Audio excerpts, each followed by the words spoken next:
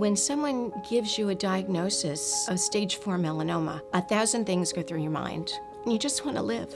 Melanoma is one of many types of skin cancer, but it is the most deadly when it does spread. Dr. Jed Walchuk was a Damon Runyon clinical investigator who we at the foundation supported to do early studies on immunotherapy.